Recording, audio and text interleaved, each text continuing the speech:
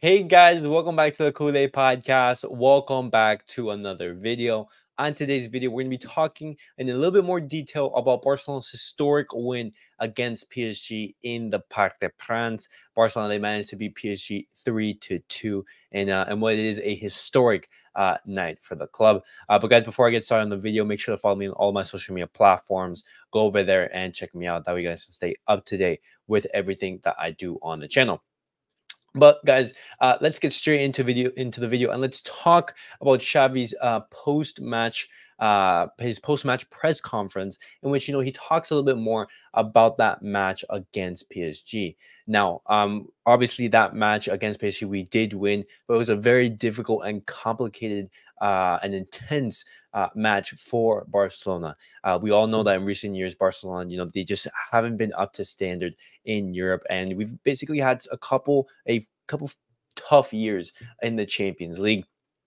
And that performance, I have nothing to say, but it made me proud to be a Barcelona fan. And that sentiment is shared in Xavi's post-match press conference. But let's look at the words from Xavi, and let's see what he is thinking ahead of them, like after the match. PSG is still the favorite. They played a great game, but we held them back. It is a great victory against one of the best teams in the world. They press, and it is very difficult to defend this team. We have done well, but it'll be very difficult in Barcelona. Right there, Xavi, he's saying, hey, we've beaten PSG. This is a fantastic victory, but let's keep our heads, settled. The job isn't done. There's still a lot of work to be done. And so, I like that Xavi has that mindset, because I believe like a 3-2 victory is a perfect result, because if Barcelona, they were to have like a 2-goal advantage, then that becomes, a little bit tricky, because then, some sense of of ease, Barcelona might get comfortable into the match, and that might make things difficult for us. Xavi on coming back from 2-1 down. The players believe it. We have this opportunity, and by playing like this, we will have our chances. Nothing is done, but it is time to feel proud. It will be very difficult in Barcelona, but it is a great game for the team, and a day to say that Barcelona is alive. A lot of haters were saying, hey, Mbappe, Dembele, PSG, these guys are going to destroy you guys. These guys are, Barcelona, they're nothing in Europe. And Barcelona, they show up in the Parc de France, in Mbappe's home stadium, and a team who's been unbeaten for 27 matches, and they come there and they just get the win. Absolutely huge performance from Barcelona. What Xavi said, as like what he was feeling throughout the night. I am just another Barcelona fan, happy and proud, but this is not over. We are halfway through the movie. It is a great victory away from home after many years, but this is not over. We have a very difficult game in Barcelona. Behind the defensive line, we found space. We matured the game. We had time to prepare for the game. And now Xavi answers the big question. Is it, like, are you going to continue with Barcelona? And this is what he says in regards to that. It's time to enjoy, to finish the job. We have a crucial game next week, but it doesn't change at all. And so right there, he says that, the job against PSG isn't done, but he doesn't answer the question about his continuity with the club. And, right there, because he hasn't answered that, could that answer somehow show an inclination towards Xavi staying at the club? Because we know in the past, Xavi has been so adamant in his decision to basically leave at the end of the season. And lastly, guys, I want to be talking about Xavi's quotes in regards to the European upsets that we had in the past. Hopefully we come from tough years, but this victory shows that we are alive. A great victory against a team prepared to win the Champions League. One of the things that makes me most happy is the personality in the face of difficulty, which was something we were missing this year. It is very difficult to dominate a team for as many times as we have done. All the footballers have done an extraordinary job, and it's what I'm most proud of.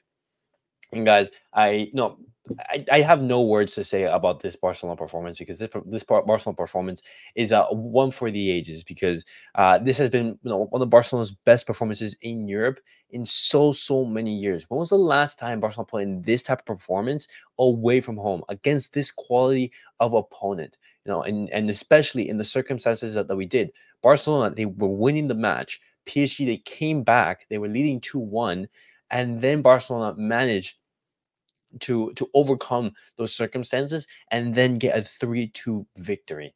And that takes an extraordinary amount of mental strength. And I applaud every single Barcelona player who was out there on the pitch. But now, guys, we looked at Xavi's quotes, but let's look at an interesting quote from Luis Enrique. And he said, "The second leg will be a final. We will go to Barcelona and fight. Be confident in my team." And obviously, Luis Enrique, he's not going to say, of course, Barcelona get a win. It's especially we're going away from home. It's over. Absolutely not. We do know that PSG, when they do lose their first leg in the knockouts, they do not manage to advance, and so hopefully we can see a repeat of that situation. But now, and since PSG they're not going to be playing in the weekend, PSG they're going to be basically rested and having all their focus towards that match on Tuesday night, where they're gonna treat it as a final. They're gonna be going to war against Barcelona, and they're gonna try to mount a comeback. But now, guys, diving into a little bit more detail, I want to be talking about Ilkay Gundogan, because Ilkay Gundogan in yesterday's match was just so vital. His experience, his distribution of the ball, he was magnificent on the night. Absolutely. And Ilkay Gundogan has now registered his 4th assist in the Champions League this season. The record for a Barcelona player in the season is 5, which I was surprising. I was surprised that the record of assists was only 5. I thought Messi would have more. But Gundogan now also has the most assists in the UCL this season and has created the most number of chances. And guys, this is all like keep in mind that Gundogan has been playing, sort of like a deep line playmaker. In most of the games, because at the start we weren't playing with a DM, Gundogan, he was at that base of the midfield, and still he's up there. His numbers are fantastic.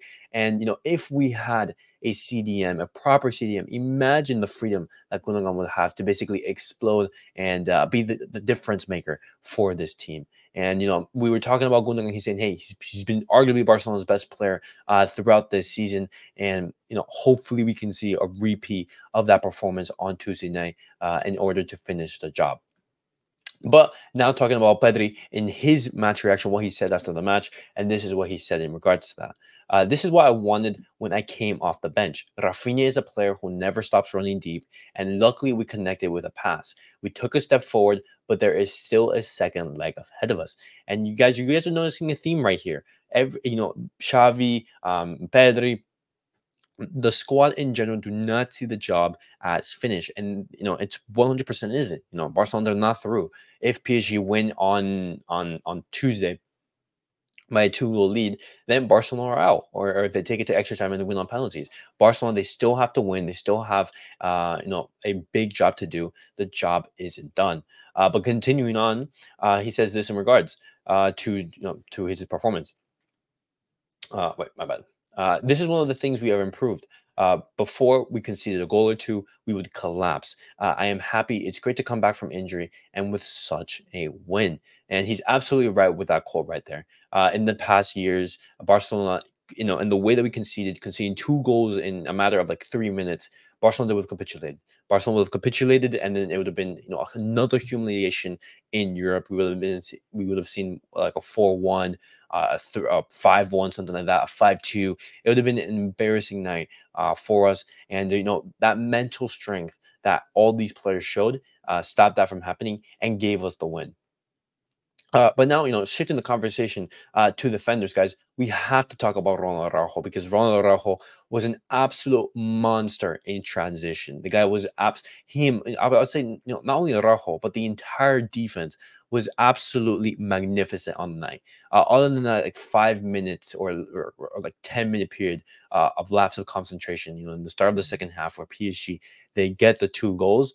Barcelona, they were imperious. The defense was magnificent. They were able to keep Kylian Mbappe basically anonymous, which we are going to talk about.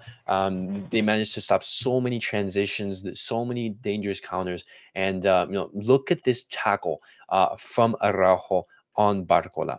Now, Barcola was on 1v1 against Ter Stegen, and Araujo, he makes up the ground. And Araujo is a beast in transitions. In transitions, he's the one defender in the world who would say, "Hey, I want that to be my defender," tracking back and making and stopping the counterattack. And he managed to get a ditch tackle on Barcola to make sure that PSG don't take the lead.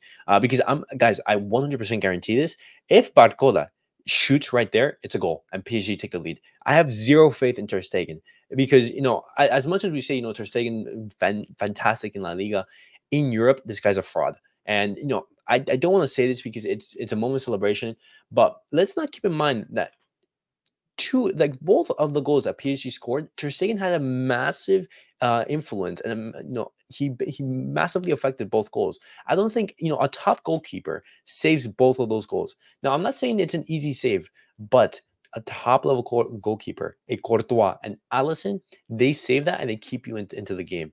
Both of the saves were it was just so poor from Ter Stegen, and that's the one worry I have from this team. In the biggest of occasions, I don't know if Ter Stegen is going to be able to make a save to keep Barcelona in the game. And but diving on and moving on to more positive notes. We talked about Rajo, but now I'll be talking about Pau Cubarsi, because Pau Cubarsi, he made this line-breaking pass towards Lewandowski.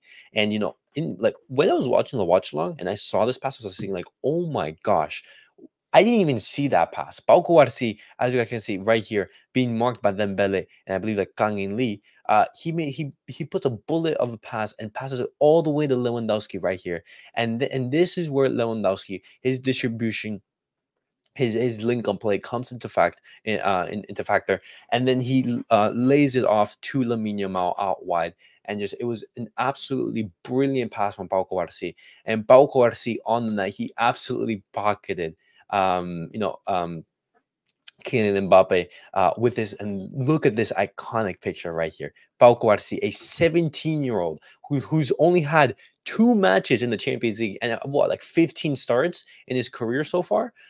Absolutely putting in an imperious performance against Kylian Mbappe, and a team effort. But him specifically absolutely did a fantastic job on locking down Kylian Mbappe. And guys, looking at the stats from the team, these are Kylian Mbappe's stats right here. 0 shots on target, 0 assists, 25% of the duels won, lost possession 14 times, 9 touches in the opponent's box, had his 7-game streak of scoring against Spanish teams snapped. And that's all thanks to the defensive work of Araujo, of Kounde, of Cubarsi, of the entire team. But guys, that defense, Cubarsi, Kounde, they were absolutely monsters on the night, and I'm so proud of them. But lastly, guys, we have to talk of the man of the match. We have to talk about Raphinha, because he was absolutely vital in Barcelona's comeback and Barcelona's win against PSG. He got the first goal to give us the lead. He got the second to allow us to equalize, and he was absolutely all over the place. Causing so much mayhem and causing so much danger to PSG. And I would arguably say that this is Raphinha's best performance in a Barcelona shirt. And this has Raphinha has done more in a year than what Dembele has done in 5, and that just shows levels right there. And we did talk about Dembele in the match reaction, absolute snake of a player, just unbelievable. But guys, I'm gonna be mentioning some of Raphinha's goals contribution this season. A goal plus assist versus Mallorca in a 2-2 draw, assisted the winner versus Atletico Madrid, assist versus Girona, assisted the opener versus Valencia, goal plus assist versus Almeria in a 3-2 win, goal plus assist versus Getafe, assisted the opener versus Napoli, assist versus Atletico Madrid, scored the winner versus Las Palmas, 2 goals versus PSG, 17 goal contributions, 8 goals and 9 assists, and just a total of 20 starts. Now, I know, guys, we clown Raphinha. We say he's a bum. We say he's a fake Brazilian. He has like a passport from Bangladesh. But Raphinha was so vital in yesterday's match. And what happens if we found a new role for Raphinha? What happens if Barcelona search for a left winger? We've had it all along, and it's Raphinha. Now, Raphinha in last season, Xavi, he basically implemented him to be a touchline winger. And Raphinha, he just wasn't working in that position. But Rafinha, as a left winger with the freedom to basically roam inside, that was completely different. And he was able to mark a difference in the team. And Rafinha was absolutely fantastic on the night. The best performance that he played in the Barcelona jersey. And he showed up with some vital and key goals. But guys, lastly, I want to be talking about Robert Lewandowski, because Robert Lewandowski, as I said, his distribution and his link up play was absolutely fantastic. And talking about the work rate that this absolute robot gave. Robert Lewandowski was a Barcelona player who covered the longest distance, the most distance against PSG with a 10.66 kilometers ran. And that just basically shows the intensity and the work rate of the Polish striker. And, Lewandowski, he didn't have a brilliant start to the season. He just wasn't there. He wasn't at the races. But, 2024 has been Lewandowski's year. He's been on fire at the start.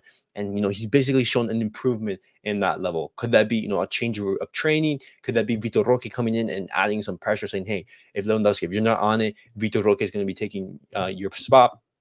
But overall, just our attack has been absolutely flawless. And Lamine Yamal, even though it wasn't his best game, but he's still 17 years of age, playing in a veteran performance, a professional performance, absolutely brilliant from Barcelona.